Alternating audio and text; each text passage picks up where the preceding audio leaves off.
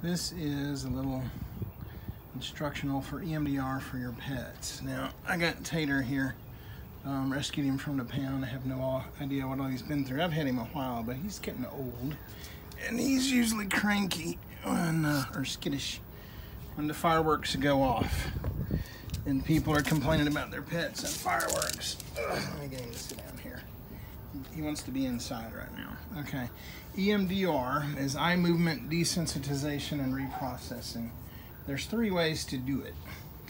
The eye movement, which is very difficult. He's got an issue here.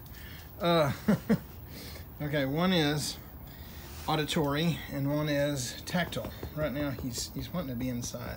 Fireworks have been going off. I haven't worked with him in a couple of years, but just tapping back and forth like this calms them. Okay, I've done it with other shelter dogs. He can go fast. He wants to go. Okay, if you go, good boy, Tater, good boy, you can also pet his ears back and forth like this. Okay, he wants to go inside.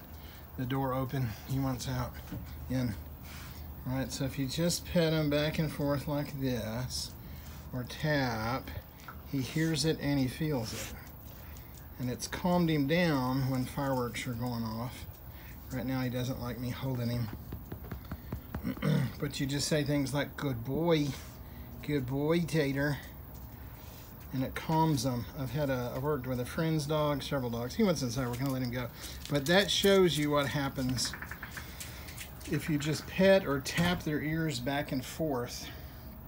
It can calm him. He's a lot calmer with fireworks going off than he used to be.